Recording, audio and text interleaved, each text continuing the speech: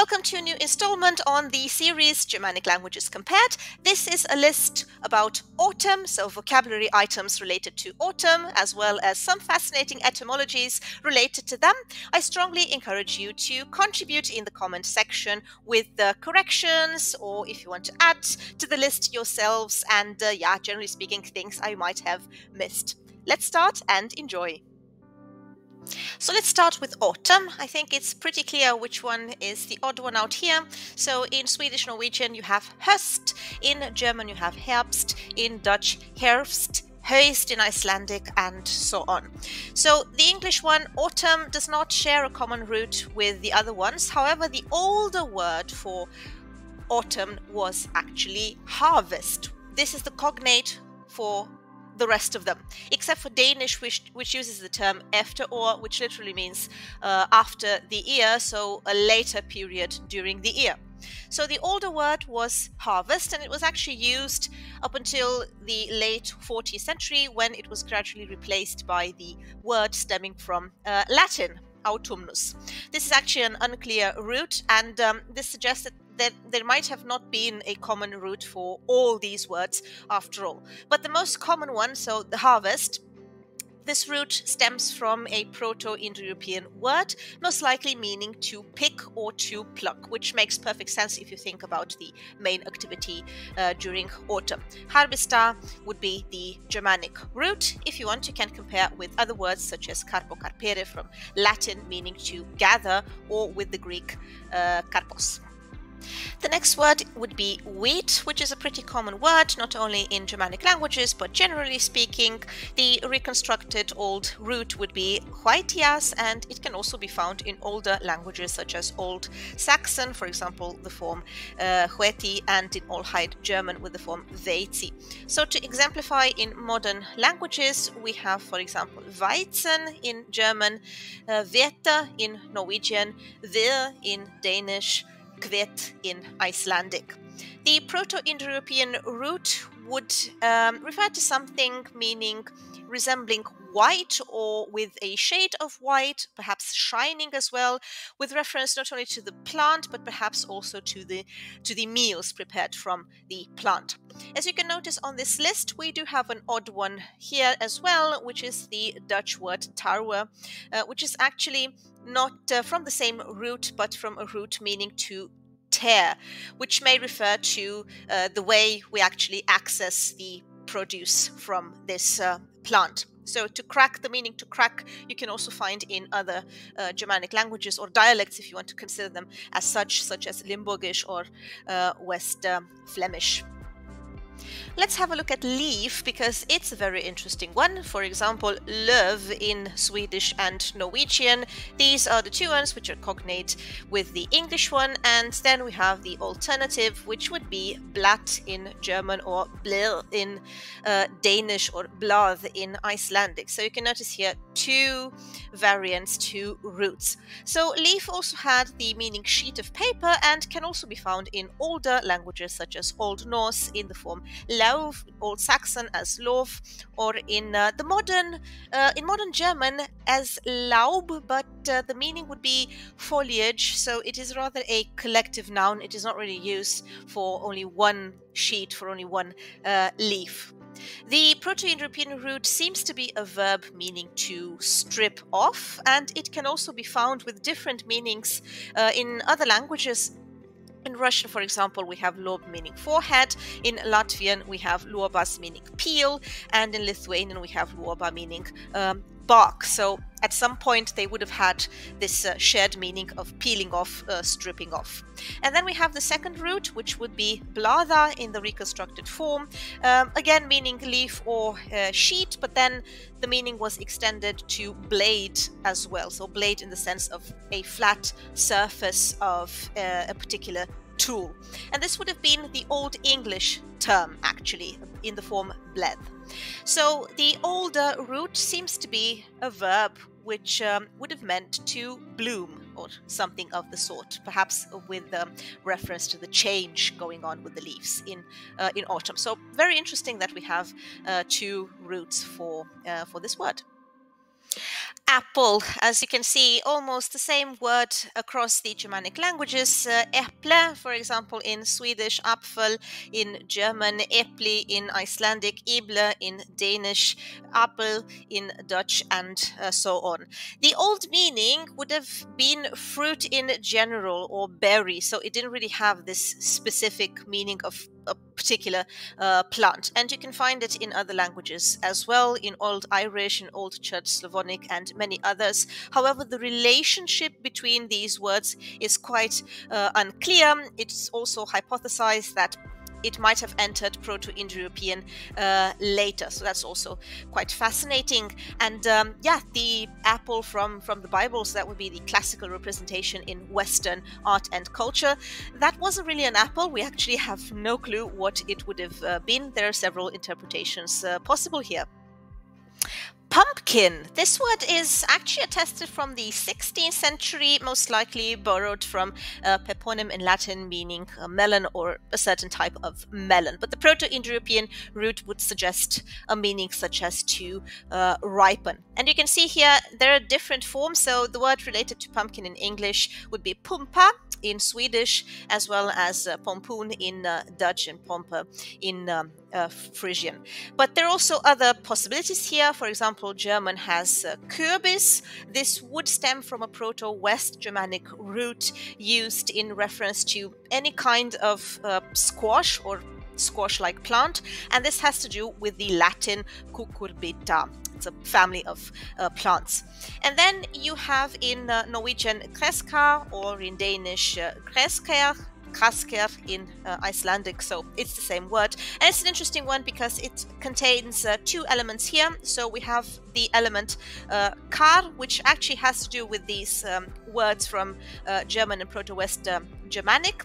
So kurbit would be the reconstructed form, so the melon or a kind of melon, plus kres, which is grass. So the melon growing in the grass, I guess. Chestnut. The chestnut, it used to be spelled in two different words, so literally the large nut, stemming from the word castanea in Latin, but in English it came via Old French, chastain.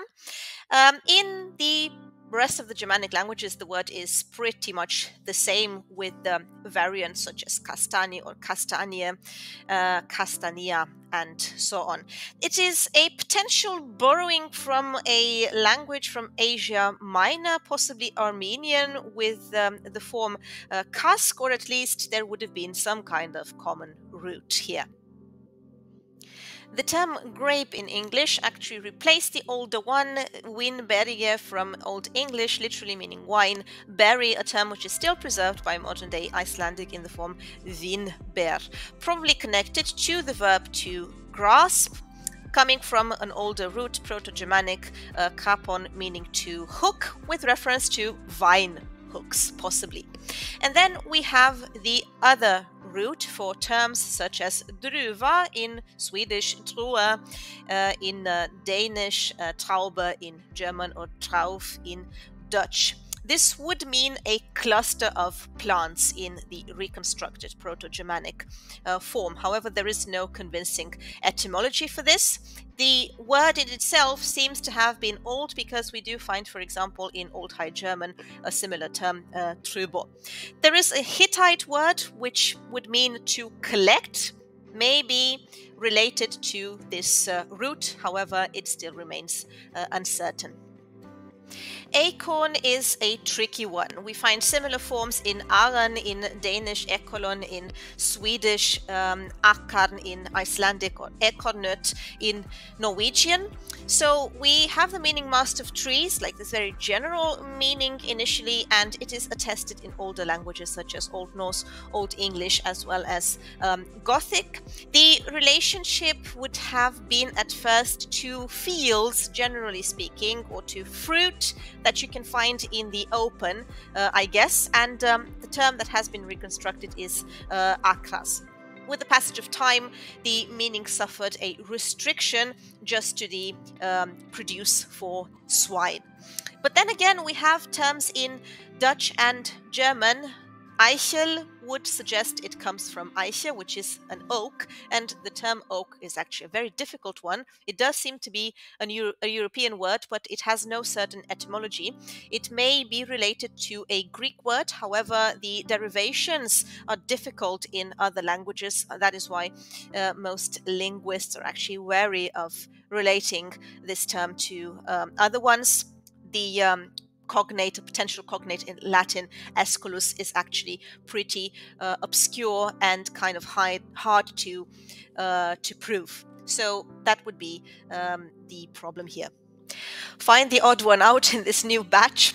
It's obviously a squirrel, because in the other Germanic languages we have a different root. So for example, in Norwegian, ekorn or ikorni in Icelandic, ean in Danish, Eichhörnchen in German, Ekhorn in Dutch. So the first component of these words may be related to the Eik root, the root for oak, and the second part of the word is actually much clearer. It would come from an old root were, meaning marten or ferret, or generally speaking, this family of small animals. Aquerna would have been the term in Old English, and it is related to the Latin vivera, which would have meant ferret or something related to it. The term squirrel is actually from French escureuil, and it would have in its turn come from a word from Vulgar Latin, scurius. And in Greek there is a similar term, literally meaning shadow-tailed. The next one, crow, is a pretty straightforward one. Kråka in Swedish, kråka in Norwegian, krae in Danish, krea, German, kraj, Dutch, krauka, Icelandic, and so on. So it definitely stems from corvus in Latin, generally defining this whole family of corvide, so ravens included. And the Proto-Indo-European root here would be to creak, so essentially imitating harsh sounds as the birds from this family would do. Most intelligent birds of them all, actually. And fun fact here, krauka or kråka in Old Norse is also the nickname of the Queen Aslaug, one of Ragnar Lothbrok's wives, and it was her nickname until Ragnar Lothbrok found out that she was actually none other than the daughter of the famous hero Sigurd, the dragon slayer.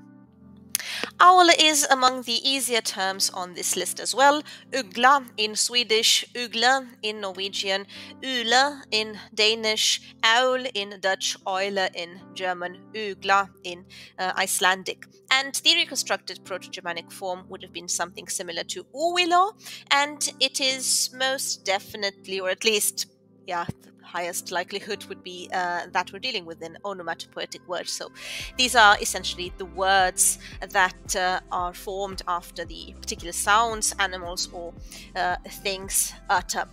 There are some interesting expressions with owls. Two of them come to mind right now. So the first one would be at ana ugglor I mossen.